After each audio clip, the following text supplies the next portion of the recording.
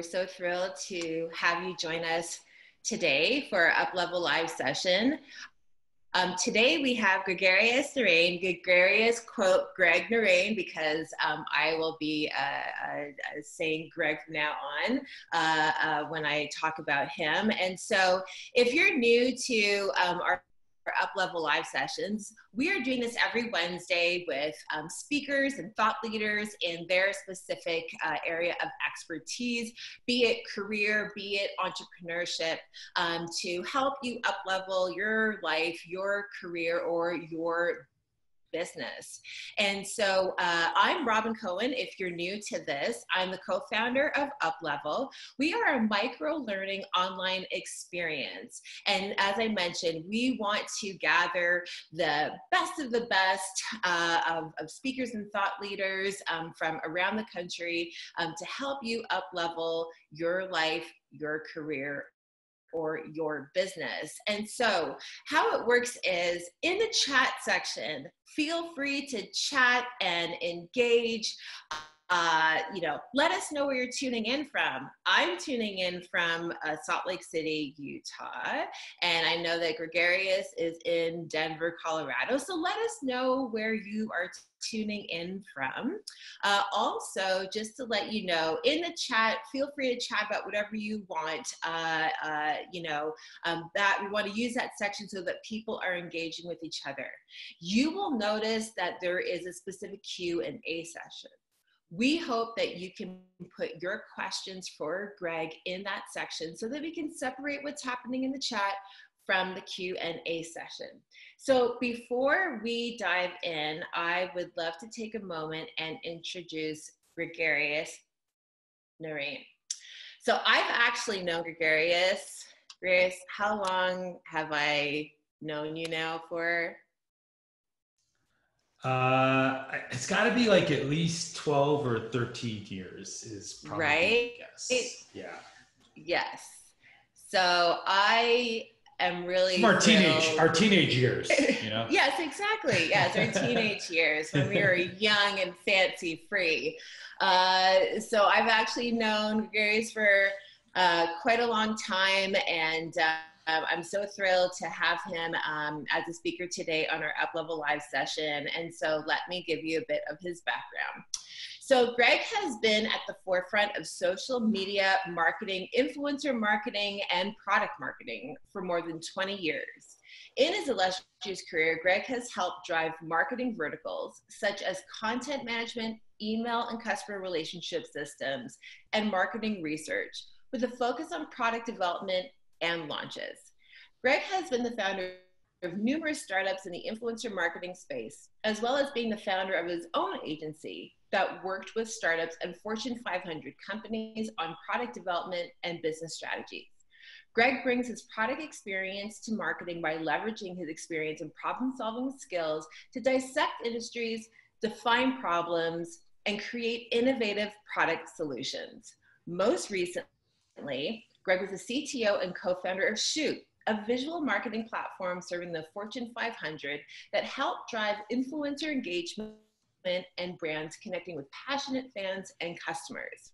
Prior to Chute, Greg was the first employee and vice president of product at Klout, the startup that defined influencer marketing, for those that remember, with its social influence platform. Greg has spoken internationally at many leading industry events, including Cannes, Lions Innovation, DreamForce, NAB, South by Southwest, and is involved with numerous nonprofits and organizations. He holds a Bachelor of Arts from New York University in Sociology.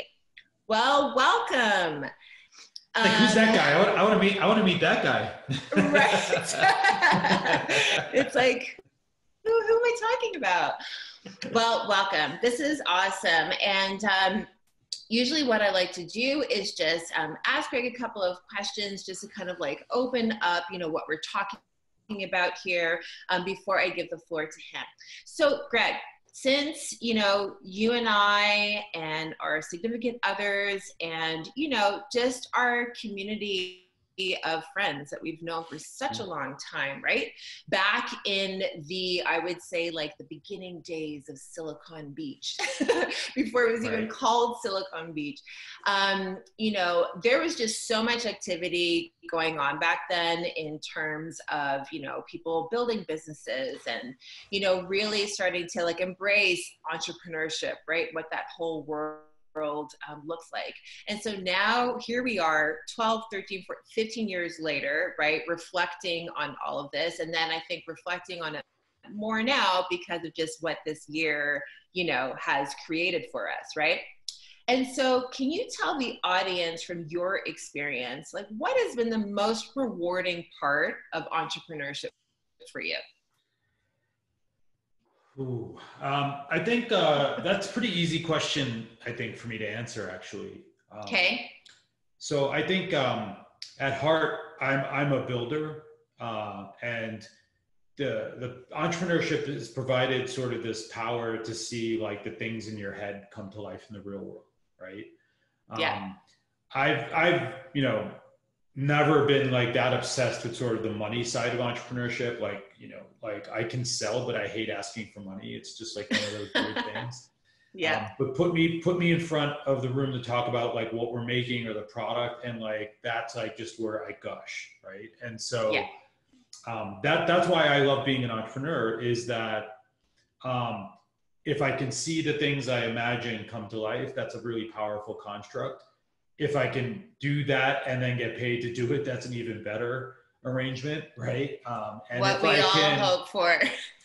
if I can put away a bit more for my family and, you know, the future, then that's the trifecta, right? Yeah, yeah, absolutely. And so the flip side of that is, what has been the most challenging part of entrepreneurship for you? Putting your ideas into the world. Probably also.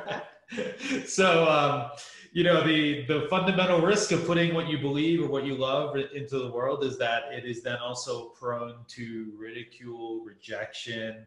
Absolutely. You know, and eventually, you know, most likely, unfortunately, failure, right? Yeah. So, you know, it is a very humbling experience to be an entrepreneur at the same time, because, you know, something like still like 95, 96% of startups fail, right? Yes. And so Scary, high number, but yes. To the extent you're going to put yourself out there, you're also usually putting yourself out there to ultimately fail. Maybe, you know, there are, you know, moral victories and there are other kinds of wins in the process. But if purely from a business point of view, you know, most of the time it doesn't usually work out. Yeah. No, I agree with that. I'm actually reading the classic Bible of entrepreneurship, Lean Startup, right now. And for those of you out there, if you're interested, you know, you're dabbling or thinking of dabbling in entrepreneurship, that is the book to read. That just really gives you probably the greatest insight. You know, I mean, Eric Ries is when he started talking about, you know, minimum viable product and all that kind of stuff. And I think that, you know, maybe behind closed doors, depending upon who those circles of entrepreneurs were, they knew that terminology. But I think like that book really helped to, you know, really put it out into the public and probably encourage other people to become entrepreneurs. You know, I know that our audience, I know that some of them are, you know, they have careers, right, in, you know, working with different companies. But I also know a lot of them also have either lost their job, or, you know, they've been furloughed, or, you know, they're thinking about what their next move is, right? And so in talking about entrepreneurship and taking that leap of faith, what is your advice for them, Greg, right? Like, and I think that how I would like to define this is that, you know, even if you're starting like a small business, right? Like that is entrepreneurship, you know? So when we think of like the neighborhood salon, you know, or the neighborhood restaurant, you know, obviously we know that these tech companies, you know, they started startups and they can like grow to be behemoth companies, right? Like Facebook, for example. Maybe lack of like a better example right now, since, you know, they're getting a bad rap, but still, I mean, they are a classic story, right? But I think people need to understand that no matter what type of business you're starting, you are essentially becoming an entrepreneur. So what is your advice for people that are contemplating that right now? We'll dive a lot into this, I guess, into the talk as well today, because I use the metaphor of your life as a startup. But I would say where I see most people sort of stumble is actually at the earliest parts of the process, right? Which is that they think it's something for someone else, right? Like they don't imagine that they could do it. And that's part of like why like a book like Eric Ries's book is really good, or Lead Startup, right? And almost any framework is it gives you some place to start as opposed to not knowing where to start, right? And so my guess is that most entrepreneurs would do well to try. And I think, you know, where I would say ultimately the number one problem, and I think this is what Lead Startup is a lot about, is that you don't understand the customer well enough, right? And so, you know, I always tell people entrepreneurs are fundamentally, you know, optimists, but, you know, they are also like perpetual pessimists, right? And so, and the reality I think is that you've got to remember that as an entrepreneur, once you decide to commit to doing something as a business or for profit, you are no longer the user, right? And so, and to that extent, and my friend Lindsay Tate is, that's one of her quotes, and I love it. I always use it. But to the extent that that's true, what it means is that what you understand about the value you're creating, like, has to go beyond your experience, right? It has to like now become the experience of your customers more so than it is like, well, I have this problem, so well, that's great. You can solve that problem for yourself. That a business that does not make, right? Yes, great point. And so that's where most people, I think, screw up, is that, you know, everyone hears this kind of trope of like, solve a real pain, a problem that you're having. Well, that's cool, but that doesn't make it a business, right? Like, you need to make sure that there's enough people with that problem, right? And that problem is discrete enough and pain and acute enough that they're willing to pay money ultimately to alleviate it, right? Yes, exactly. And that's a great point. And that's actually the part that I'm reading right now, is like, you know, you might think that like, hey, this is a great business idea, you know, you just launch it and you're like, yeah, people are just gonna, you know, come and check it out or buy it and whatnot. But it's not like that. It's kind of like, you have to kind of gauge a little bit of both, survey your customers, get to know your customers and all that. And like, yeah, if you don't have a customer base, you definitely don't have a business. That's right. So yeah. And so, so Greg's talk today is about a system for surviving work, startups, and life. And he's going to get to that in just a moment. But just a reminder that we want you to engage in chat. We definitely want you to ask questions. We are going to do the audience Q&A after his talk. And remember, at the end of that, we are going to be announcing the winner of getting a private mentoring session with Greg, and even VIP access to his new platform. So just keep that in mind. So if you really are serious about launching into entrepreneurship, you get to have a chance to have a mentorship session with Greg. So again, we want you to really engage in the session. Definitely put your questions in Q&A. And without further ado, Greg, I'm going to pass the mic and the floor, you know, to you, and you have at it. I will see you guys in a bit. Let's see if we don't break this again. All right, share. Let me know if it's showing the right thing. Yep, I see it. You see? Okay, great. And I'm going to play that. Okay. Do you see just my slide? The main slide? Yep, I see it. Yeah, okay. All right, good. So thanks everyone for taking some time today to be here with us. I'm going to share with you, I've been an entrepreneur, for as long as I can imagine, probably since like I was like 10 years old. I was figuring out ways to sell things and create things. And I've learned a lot of lessons the hard way. I like to say that I've blown millions of dollars in the process and of learning the lessons I know now.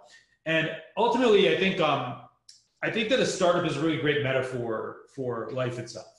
And so this talk is kind of about entrepreneurship, but it's really about entrepreneurship of yourself, as well as entrepreneurship potentially in your career or at the company maybe you want to start, whatever it may be. The title of this talk is that life is a startup and you're the product. And I think this is a really important distinction for you to understand. Now, I'm just going to, did that work? Okay, go back. Does the keyboard work? No. There we go. Just a little bit about me, because I want you to understand, I guess, the breadth and the way I see myself.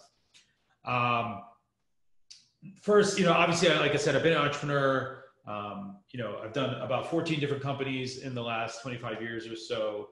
Most of them are bootstrapped, so I basically was working on my own to fund my own projects. The last couple I worked at were venture-backed, where we raised money from outside investors. I'm also a husband for 10 years this November, and I'm a proud father of a 5-year-old Solomon. Also, last year, at the age of 44, I decided that I was going to become a bodybuilder. And so I've been spending my time doing the intense training that's required about that.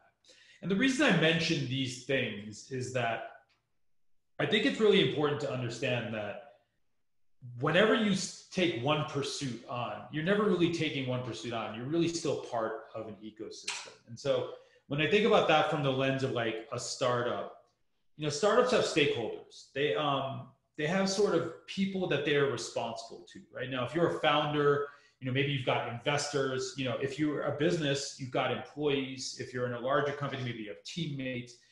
Ideally, as a startup, you've got your own customers out there as well, right? And then, of course, you still have your family and your friends and your acquaintances. And these are all the people that we are ultimately responsible to. And so one of the things that I see often that happens is that when we decide to become, or that we want to pursue a pathway, is we don't always necessarily think about who all of these stakeholders are and what matters, right? And what ends up happening, unfortunately, is that over time, these people get neglected in one way or another. Right now, I think, and as Robin shared in the original post, I wrote a post about this 3 years ago called A System for Surviving Startups, Life, and Work, and it was called the 4 Fs. And I think that what happens is when you have these different stakeholders, you're the CEO of your startup, you're the CEO of your life, you're kind of managing expectations for everybody around you, and everyone's going to have different kinds of demands, right? And what ends up happening, of course, is that we end up making sacrifices, right? Now, unfortunately, as a founder, or anyone who just becomes really engaged in something, one of these things will ultimately tend to take over for all of the others, right? So here I'm showing function. You can replace that with being a founder. But the reality is that of all the balls we're juggling, we're dealing with our finances, we're dealing with our family, we're dealing with our friends, we're dealing with our health and fitness, we're dealing with our faith, our religion, right? And of course, we're dealing with what life should be hopefully about as well, is the fun and the entertainment and all the other connected pieces of it that go together. And what happens too often in life is that we overemphasize one of them, right? We can become very career focused and we spend all of our time focused on work at the neglect of everything else. We become founder focused and we spend all of our time thinking about our startup, and we literally forget and stop thinking about everything else, right? And I think that that's highly problematic, but it's inevitable, right? And what I've, guided people around here is that ultimately as you take on a new pursuit, is to sort of be honest with the people and each of these other pillars about it, right? So Robin asked a great question at the beginning, like, what do you see, or what's it take to start a startup? Well, I was like, well, you got to be honest with yourself. Do I have the financial wherewithal to go down this pathway. If I want to switch careers, you know, I've just turned 40, I just turned 50, or I just decided, you know, I have a college degree in this and I want to do this. Do I have the financial wherewithal to hold out to become good or become a winner in the new thing that I want to do, right? Do I have the support of my family and friends, right? Do I understand the time it's going to take? And ultimately, am I okay with potentially neglecting these people in the pursuit of that? Am I in a state where I can ignore my health, right? Am I going to let my faith slip? Am I willing to sacrifice fun, right? Now, I'm not saying that you need to sacrifice these things. Ultimately, by the end of this talk, I hope you'll find that you don't have to. But what we do know that does happen inevitably is that one way or another, we tend to put more and more time into one of these things. Now, that doesn't stay permanent, right? But it is inevitable, right? And what I believe that is important to be successful is honesty, right? If you decide you want to start a company and you've got the finances to do it, right? Or you want to go on a new career path, right? And you got the ability to fund it, you got to still also go and be clear with your family and your friends that that's the thing you're going to do. And you have to be clear about what you anticipate. You won't know the answer as you're starting for what it really takes, but what you can be upfront is honest about the fact that you are going to spend more and more of your time on it, right? And so I think what happens is when people are dishonest about how much time something is going to take, or they try to take for granted, or right, what ends up happening is they neglect and ultimately potentially lose these other things from their life. And that's the situation that I think we ultimately want to figure out how to avoid. So startups have stakeholders, you have stakeholders. There are many people who are the consumers of your product, and you have to pay care and attention to all of them. And they are not necessarily just people. Remember, like if your health fails and you can't continue to pursue this line of work or whatever it may be that you're doing, then that doesn't help you either. If you run out of money, that doesn't help you, right? If your friends and family disown you and there's no one left at the end for you to share in the success of it, that doesn't help you, right? So just remember, all of these stakeholders are real, even though it may seem like we don't have to address them or run towards them, or we can neglect them. The reality is we need to be careful with that. Now, the second thing about startups, as it relates to life as well, is that ultimately startups have constraints, right? All of us have constraints. None of us, I don't think, is really blessed with unlimited resources and access and ideas, right? And so this very simple framework here that you see is that I believe that all startups are powered by these three simple things, right? It's a commitment to do something, it's a number of choices in support of that commitment, and ultimately is a recognition and a reconciliation of the costs required to do that, right? And these things are virtuous, right? And they service each other. And sometimes the choices have new kinds of costs, and it goes back and forth. But when you decide to pursue anything in life, just remember and be honest about the constraints that actually exist, right? Because we are not doing things in a vacuum. We're doing things on the clock with everyone watching, right? And we need to be honest and careful about how we do that. And that's what I was saying earlier about being clear about the commitments you're making. I'm committed to doing 20 hours per week on this side project. I'm committed to spending 15 hours a week or nights and weekends to learn this new skill so I can switch careers. I'm committed to the next 10 years. By the way, if you're gonna go do an actual startup, most of the time you probably have to think in a 10-year timeline, not a 1 or 2 year timeline, right? That's how long it takes to be successful with the business. Now, you can see commitments, we talked about that, right? Your stakeholders, they're really the people you're making commitments to. The next part really is about the choices that we're gonna make. And I came up with a really simple framework that I think has been very effective, and I use it for myself all the time.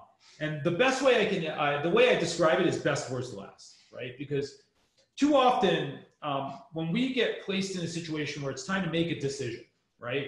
You know, I've spoken to the people who I'm made a commitment to. I'm about to go down this pathway. Now I have to start making choices, right? Well, we screw ourselves in a couple of ways ultimately when we're trying to make decisions, right? Because what ends up happening most of the times is that, you know, as decision makers, we leverage what we know, but with what we know comes all of our optimism and all of our pessimism at the same time, right? And depending on your personality, right? You will lean one way or the other, right? Like for me, I'm probably more optimistic. I try to see the good in things. If it was my wife, she's probably more cautious and a bit more pessimistic about which pathway, what a thing represents. And so I give you this very simple framework to think about when you ask questions yourself, right? Or when you have come to a place where you're going to make a choice.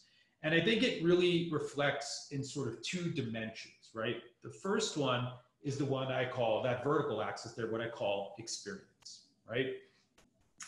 And so when I say last, what I'm saying is experience is powerful, and what you need to do is understand the last case or the last time you did something, right? So let me give you an example. Let's say, you know, your boss calls you up and they're like, I need you to get this thing done by, you know, by next weekend or by Monday morning, et cetera, right? And so what you know with experience now, right, is what happens if you don't do that job? What happens if you do that job? And how well do you have to do that job to satisfy that requirement, right?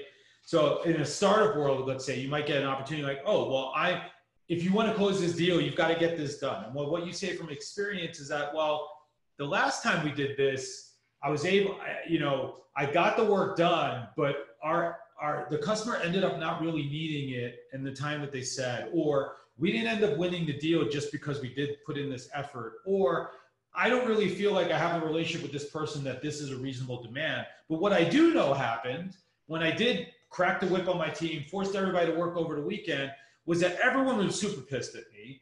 We broke a bunch of obligations that we had maybe to our friends and family, right? And it took us a week to recover, right? Because everyone was so exhausted and burnt out from killing themselves to try and do something like that, right? And so the idea of using your last time, like ultimately, AKA your experience, is really, really powerful. And so what I encourage you to do is imagine the best case scenario and the worst case scenario, and then center yourself inside of there, right? Because it's not going to be one or the other. Really, this whole exercise framework is about moderation and tempering sort of your expectations ultimately, right? This part of it, right? So leverage your experience to understand what you really do need to do, right? Now, the second experience or sort of vector here along the x-axis, right, is really about what I call legacy, right? And the question for here, I think, is like, is this the way I want to be remembered? Because I feel like this is a really important thing that a lot of people actually are thinking about often, right? So I'll give you an example from the sales realm. And so I saw someone ask, you know, how's this system helped you? This is literally a good example, right? We had a customer looking, they needed you know, we got a lead in, like someone needed a deal. They wanted us to send a proposal over by the weekend, or actually, it was more like, can we prove that something was possible? So it was like, were we willing to prototype it over the weekend to get it done, right?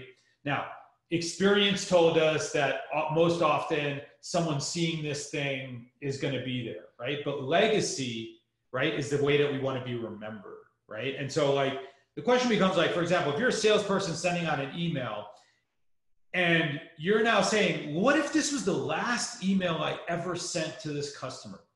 Is this the way I want them to remember me, right? Am I rash? Was I flippant? Was I angry in the response, right? Was I complete and thoughtful, right? Did I answer all the questions that maybe they asked, right? And you can see that if you imagine that you don't have more at-bats, right? AKA, this is the last time ever, right, that you're ever going to say, have an interaction, have a chance to win. This is the last $100 you have to spend in your company. Is this the best way that you should spend it? That's what I'm encouraging you to also imagine, right? Because what ends up happening is when you apply these two things together, one of them is meant to constrain, right? Your experience is meant to constrain sort of the opportunity itself and sort of like limit you to like not imagining too broadly. But the legacy part is really important in that it also gives you the chance to imagine greater, right? And it says, what else could we be in the process of doing this, right? And so as you start to see this, when you start to get to new decisions that you want to make, if you start to be able to imagine, what does experience tell me? But then don't limit myself only by experience, but imagine what's the worst case scenario and what's the best case scenario, right? Because what we do as humans is automatically jump to best case, worst case scenario and freak ourselves out, right? And this is just a moment of pause to give you a chance to think about that, think through those things, and sort of give you two dimensions that probably matter most, right? Legacy is not about dying. It's about, what if I don't have another chance, right? Don't plan for a makeup. Don't plan for a do-over. Don't plan for another phone call. If this is the thing you're sending, is it the level required to be successful, right? And think about what's going to happen if you don't do those things, right? Because that's also equally likely in the process. So that's my simple framework that I use ultimately for when I try to make decisions. Is I, as opposed to being just purely optimistic, I try to bring them down to reality. I was like, so what happens if I don't do this, or if I do this? What's happened in the past when I do this or don't do that? What's happened with this customer in the past? What's happened with my wife? What's happened with my son? What's happened with any relationship, any decision I'm making? These are important tools and a simple framework for trying to make some of those decisions. Happy to take some more questions on that later, by the way. Now, that's the choices part, right? Like we said, you make commitments to your stakeholders, you have choices, right, that you ultimately make every day, right? And then ultimately, what I was talking about earlier, that last piece is really about the costs, right? Now, the costs here, I think a lot of people take for granted how expensive things are. And usually, especially like in business environments or startup environments, right? Like it tends to only be measured in finances, right? I believe that is a very foolhardy way to think about any pursuit anymore, right? And I will tell you, from my lifetime of being an entrepreneur, I made all the mistakes, ignored everybody, spent most of my time heads down, just working. And I will tell you that did not make me any happier or any richer in the process itself. Right? So when we look at the costs of doing something, what I encourage you to really do is think about the debts that are being created, right?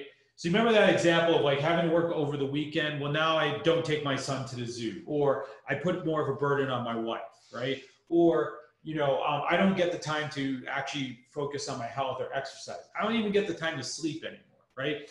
These are all different kinds of debt that are inherently created. And this is the nature of having stakeholders, right? Is that when you borrow time, money, energy from one of those stakeholders, you create debt. And those debts surface in different ways for different kinds of people, right?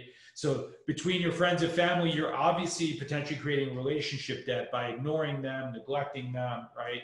Or maybe even taking advantage of them, right?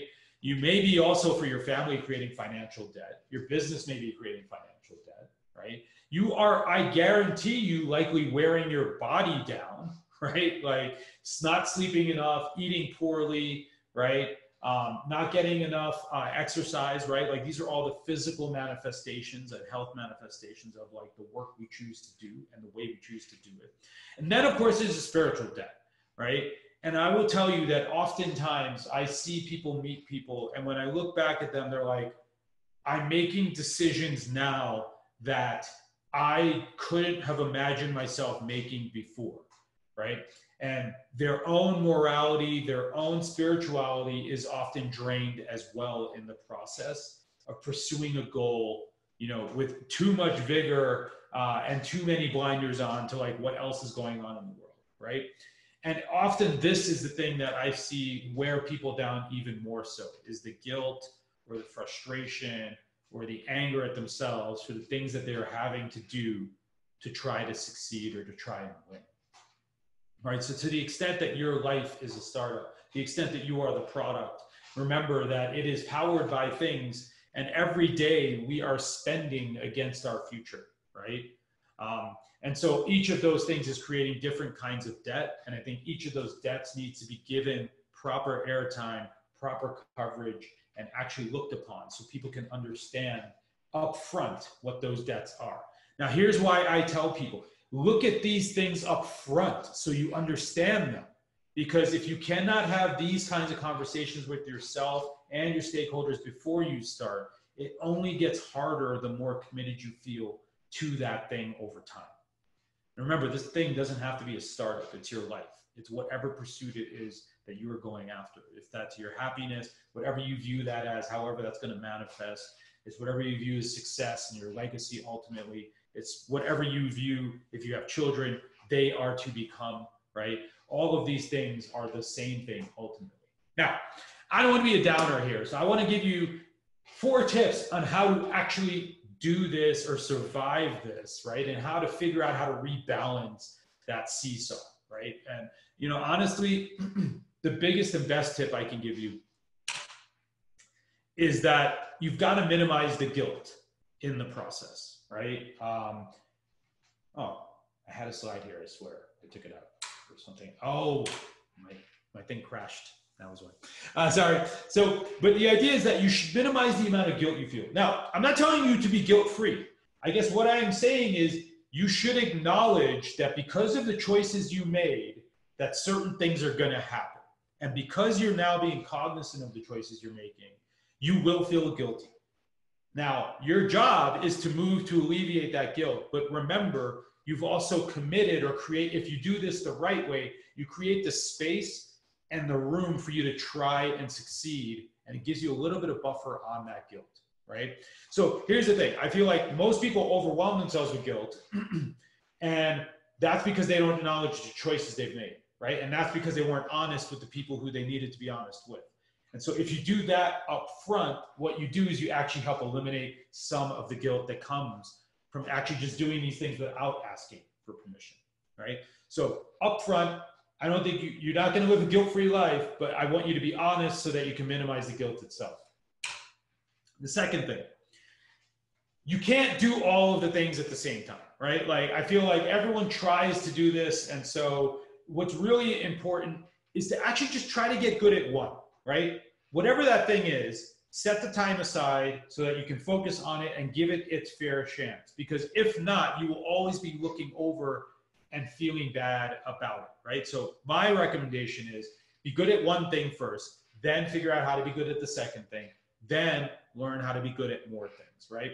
So I like using the analogy of juggling, right? Like when you learn how to juggle, you juggle one ball first. You just learn how to throw one ball up in the air. You don't start with chainsaws and 5 of them at the same time, right? So if you're having trouble trying to rebalance your life from like a work-centric or pure work or overindulgent work lifestyle, first figure out how to create the system there so you can do that work efficiently, right? Then you start to bring in and mix in getting good at other things. And that small process of learning how to do one thing, then another thing, then a third thing is how you get there. It's baby steps, right? And it gives you the opportunity to measure and move forward little by little. Now, the other thing, this is a hack, right? But I believe there are ways to mix things up, right? So, you know, for example, if you don't have time for fitness, but you do a lot of phone calls, walk while you do your calls, right? And it's this blending of these different forces or these different things, right? Finding ways to save money that also it makes you eat healthier. Like, great, I don't buy a McDonald's or Chipotle for lunch every day. I bring my lunch, I save money. I'm making better things for me. You can see how by touching, you can touch on more than one of these things little by little, right? If you've got a spouse and you're pursuing a startup or some idea like that, do not leave your spouse out of what you're doing. That's just incredibly not like, that's not going to work to your advantage. We all think that, well, I'm doing this and my wife or my husband or partner doesn't care about these things. They care because you care, right? They want to know what you're doing. And oftentimes they have great advice because they are not stuck in it the same way that you are, right? So by mixing, by blending, I'm not saying you should like blend your work life into your home life, but I'm saying don't take for granted that there could be value in that, right? You know, sometimes let's say you have to do a lot of work events, but you know, hey, they're kind of open or they're industry, invite your friends out, let them come and grab some free drinks. Well, at some point we'll be able to go outside again. But finding ways to cross these things and bring these things together, and also being honest that I'm just not going to have the ability to go out and drink with my friends for 6 hours on the evening. So I got to do more family-friendly things, and I'm going to spend more time with my friends who are cool with my family or that my family's cool with, as opposed to like maybe my other friends that I only hang out with alone. These are just the sacrifices that we know come with it, and it's up to us to optimize and build towards that pathway. And then lastly, and most importantly, mistakes happen. You are going to screw up. Everyone screws up. It is the way things go. Startups iterate. That is what we will be doing in our lives forever. So as you make mistakes, just make sure that you use it as an opportunity to learn from it, not to actually just constantly repeat it. So talked for a while. I'm happy to take some questions now. And I hope this was helpful, in the form we've gone through so far. That was awesome. Thank you so much. That was awesome. Even things that I need to think about as well. And so I definitely have some questions. So let me just pull those up for you. Cool. Okay. So I know that you mentioned, because you saw one of the questions was, how's the system help you? And I'd love to kind of expand on that more, because when you originally wrote the article, it was back in 2017, right? And so I would love to know first, what made you like take a step back and be like, wait, I have to actually maybe create a system for myself to make sure I'm surviving, my life. And then once you kind of created it, right? And just even thinking all these years since then, but especially now, how has that system helped you? Yeah, so the origin or genesis, obviously is, I think, my whole career, but I think where it really came to a head was at my last company. My son was born in 2017. That was probably year 5 of our company. We had offices. I was like, on the sales side. So I was like, I had to visit every one of our offices every quarter. I was flying about 150, 180,000 miles a year. And my wife was just home with our newborn, right? Like, I think like the first day, like 3 days after he was born, I went back to the office, right? And, and here's the thing. I learned this the hard way, hence I share it with you now. She wasn't mad that I had to work. She was mad or upset that I didn't bother to even check with her.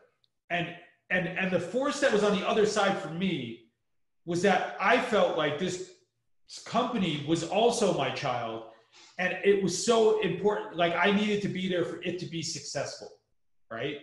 And that draw put me in this inevitable place where I felt I had no power but to do the work, right? Like, because I still have to provide for this little baby that basically sleeps all day. And so like, I could just round it off, right? That my wife's got it, right? Not understanding all the emotions she was going through, everything she was feeling, right? And so I felt powerless or succumbed to my own business, right? Like, I let my startup be this thing that defined my life, right? Mm-hmm. Even more so than like the most important thing in my life that had just been born, right? Right. And so that was like that wake up call for me, where I started to see that, wow, this is like really crappy, and I'm a crappy person for doing it. But I started to say, like, I get I'm a crappy person for doing it, but I don't understand why I did it. And so that's when I started to try to like, do the introspection to find out like what was going wrong, right? And that's when I realized that like the original 4 F's were really friends, founder, as in like your function, family, friends, and fun, right? Like, it's very simple. And I was just like, look, these are the 4 things you kind of need in life, right? And then I expanded that to those other things, because as I talked to more people and looked more importantly inwards, that's when I found, I was like, well, actually, I left out like money, like duh, right? Like, or I left my health out, right? Like, or what about your faith and your spirituality, right? Like, whatever you are, like, I'm not a religious person, but I still believe in things, right? Like, and so like, as I started to see it, I was like, those 4 things weren't enough. There was a lot of considerations in terms of like what matters to people, right? And each of them had a consumer, including myself, right? And so that's when I started to realize that I was not looking at and leveraging the skills I had at running a company or defining and building products. I was like, I could apply that model to me a little bit better. And that's how I started to sort of stumble down this pathway. Yeah, I think it's great because, you know, work-life balance, work-life integration, work-life harmony, you know, all these new terms or just different terms that we're trying to define these things by have gotten a little bit tired, right? And so I just like the fact that you're like, let's create a system, you know, where you create that system based on those different aspects of your work and your life and, or your business, whatever it looks like, and find what makes sense for you to be able to manage everything. And that's why I love it so much. I'm going to move into another question. This comes from Laura. Laura asked, what is the hardest lesson you have learned along the way? Yeah, I would say it's to forgive yourself, right? Okay, because, I like that. You know, we beat ourselves up, right? Like we feel bad, right? And then on top of that, you know, you may also have someone's boot on your throat because you did bad, right? And, you know, that doesn't help, right? So you sort of like want to avoid the hot stove, right? Like whenever you can. But what I found was the more painful part was the lingering part. It was not the daggers when people were mad at me. It was the resentment I felt about myself for being that way or for feeling powerless to actually change it, right? Yes. And that like the first step of that was like being able to forgive myself, that knowing I made a mistake and that, okay, what am I going to do about it is all that matters. Or it matters more now that I've already made the mistake, right? Yes. Even less so than how I got to making a mistake, right? Because like when you go to look for how you got to making a mistake, too often that's really trying to find an excuse for why it happened, right? As opposed to like trying to find a reason or a way to take ownership for what happened, right? So really for me, it's about the proactive part about how do I reconcile that going forward, as opposed to sort of like, how do I go back and reconstruct or justify or do whatever, you know, other nonsense we might try to do. Yeah, no, I like that a lot. This next question comes in from Karen. So Karen asked, when you're evaluating the things that you're sacrificing, how do you accurately estimate the gravity of each individual or, you know, each thing, each individual sacrifice? So for example, how do you make sure you're not underestimating the sacrifices so that you can keep commitments to family, faith, health, etc.? That's a great question. So great question, Karen. So number one, you're going to underestimate, right? So let's just be, like I said, be honest with yourself, right? Here's what I would say, right? And it goes really back to the framework, right? By having those stakeholder interviews early and talking to the people, right? And by the way, this is not a one-time thing, right? So when you get investors, you don't talk to them once when they give you your money and then you never hear from them again, right? So you have to constantly reevaluate, right? So I think like this is not a static thing, right? Like, so you've got to do it.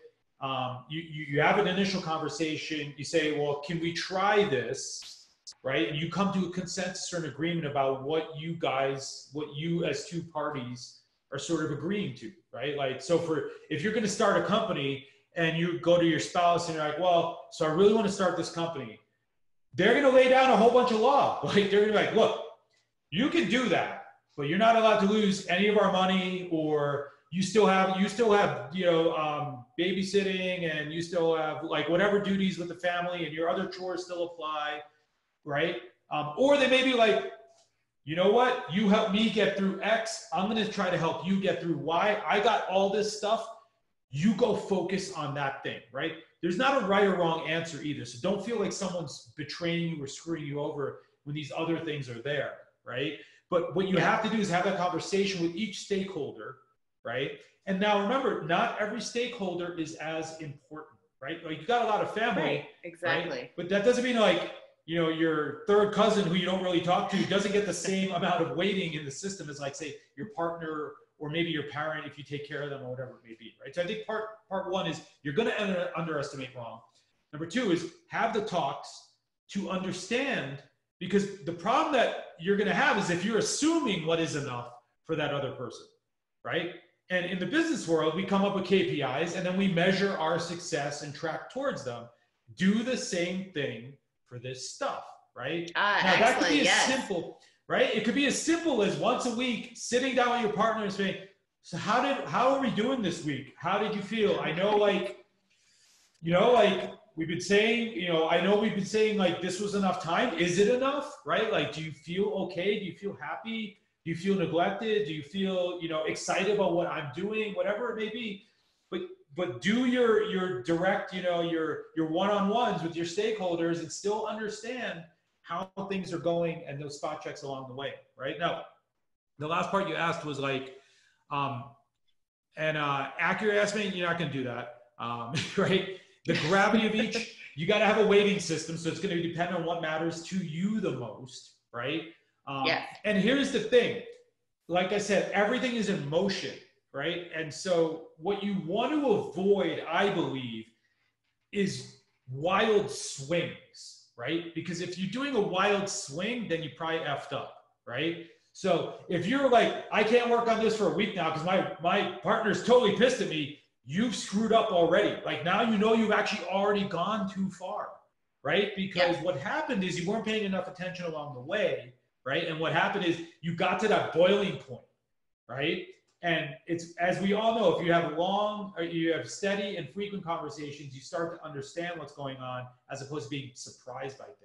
So if you're surprised by things, it means your system's not working for you well enough. And you either need to have more conversations or you need to have more frequent updates to the process because it's too unpredictable, right? Like the thing changes too much. Yeah, absolutely. This question comes in from Todd. So in your opinion, what are 2 to 3 industries or areas that are good for starting a company now?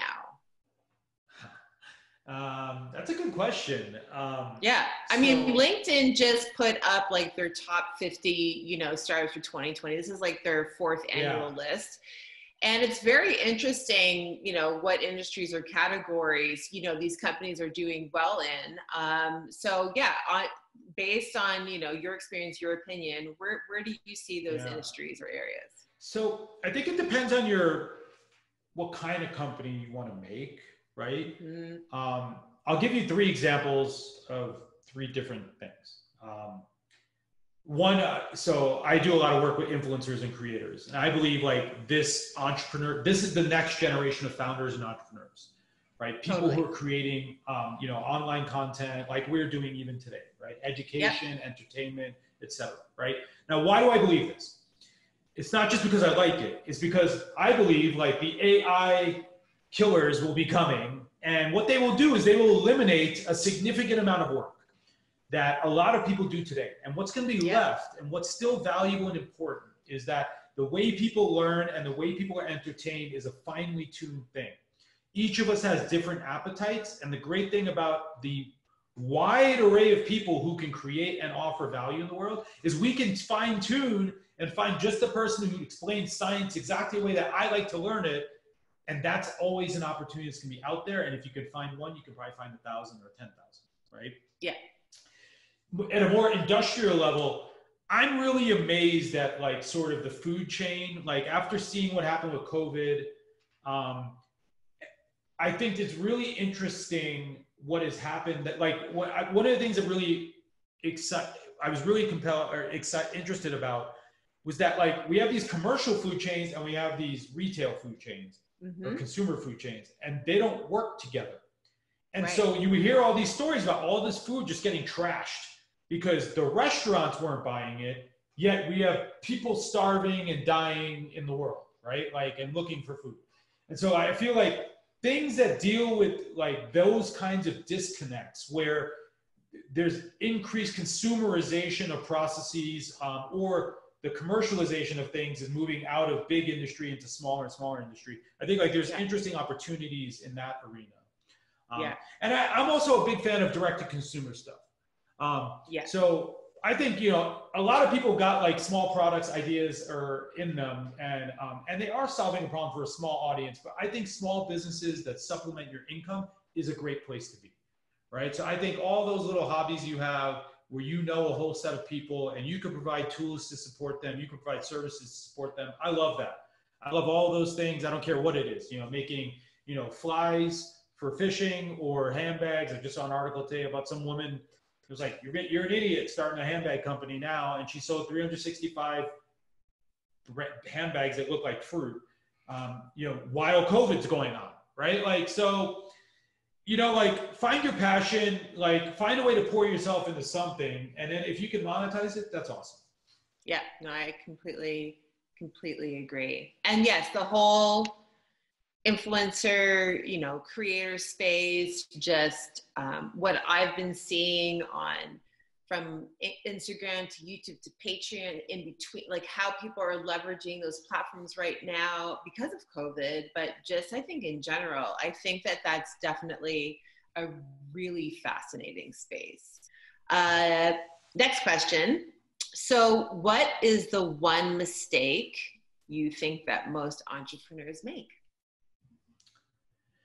We touched on this before at the beginning part. And I think like probably not understanding the market or talking to enough customers. I have so many mistakes entrepreneurs make though. The other part, I think another big one that they made, just to add to that list, is working from the success state backwards, right? So they imagine what the optimal, most successful version, unimpaired by the reality of reality, right, looks like. And so they optimize for too many things, right? They get a lease for too long, they pay too much rent, they order too much inventory, they pay too much, they build features before they're needed, et cetera, et cetera, et cetera. But like that over optimization around the success state, I think is another place that people fundamentally fail, right?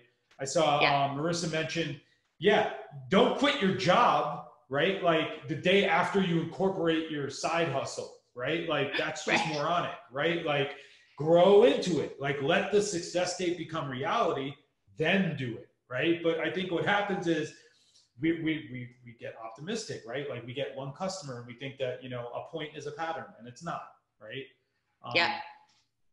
That's just not how it works. Yeah, absolutely. And then in the chat section, so there's actually one more question that I want to get to. Sure. It comes from Laura again, and she asks, how much time each week do you spend on social media promoting yourself, your brand? You know, are you self-taught in doing this, or did you learn how to promote on your own? And yeah, I mean, I think like for anyone that's watched The Social Dilemma on Netflix, you know, it definitely gives you something to think about in terms of, you know, how we're using social media, how it's affecting people. But honestly, at the end of the day, and this is what I've told a couple of people based on that documentary, is it's still such a great, effective way to market yourself, your brand right now. Not a lot of cost up front, right? So how would you answer that? So all right, let me answer that question first. I'm self-taught as well, and I have like no like formal education in any of the things I do, right? So it's like all hands-on experience. You learn it the hard and stupid way, ultimately.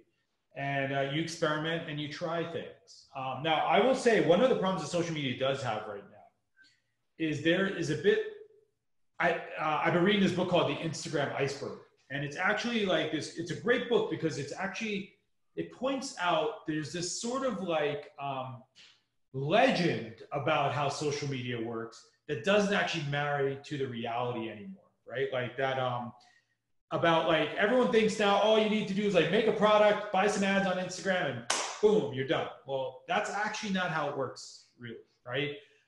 It's gotten a lot harder to stand out on social. Like in the early days when we were starting, it was like literally like all of our friends were the people on social media. And then now there's billions of people on it. And so standing out is not easy like it used to be, right? We hear the success stories, but those success stories are old, right? And so when you like actually update that knowledge and talk to people who are doing it today, it takes a lot more money. You get a lot smaller return on it, right? So don't be convinced too easily or readily that it's just going to happen just because social's out there, right? Yes. Like the followerships that we have, our audiences that we have now, you know, Robin and I have been doing this for 12, 13 years. Yeah, like we have decent sized followings, but that's because we've been doing it for 12, 13 years, right? You know, when you need a following, a community, an audience, you got to start way, way in advance, right? So this is another reason why when you want to start a business, if you can't name where your customers are, then you don't have customers, right? So if you cannot describe how to reach them, then you don't have a customer base, right? Because like it's just that it's a non-existent thing. Like you could be like, well, lots of people have this problem. Well, where are those lots of people? How do you talk to them? Right? Like if you cannot talk to them in a scalable way, you do not have a scalable business, right? Like it's just a simple truth, right? I did want to go back though. Karen, the last part of Karen's question, now I remember what she was asking, is how do you find the time? Use a calendar, okay? Like it seems crazy and simple and stupid, but put things on the calendar, time box things so you actually do them, right? Yep. And then focus only on that thing in that time, right? Like I get up at 4 a.m. every morning so I can go to the gym and be home by 7 to like, well, I get up at 4 so I can work for an hour and a half, then go to the gym for an hour and a half, then be home to get my son ready to drop him to school for 7:55 so that I could then be back to the office like for 8:30, right? Like, so that is the kind of discipline it has to have. And that's how the time has to be allocated. And if you aren't doing that, everything will slip. It's just going to always slip. I'm a big believer of putting everything in my calendar. Everything, the to-dos, my calls, everything, workouts, absolutely everything. Because even if you put it in there as a reminder, right, that you get that notification, I just think it keeps you in check. Really, right? And it keeps you on point in terms of like everything that you do have to juggle in your life. So I'm a huge believer, just put everything. You have to call your dad, your mom, your friend, put it in there as a reminder, you know? Because if you do have a very busy schedule, be it you are working for a company or you have your own business, those are the small but important things that slip by really, really easily. So yes, I love that advice.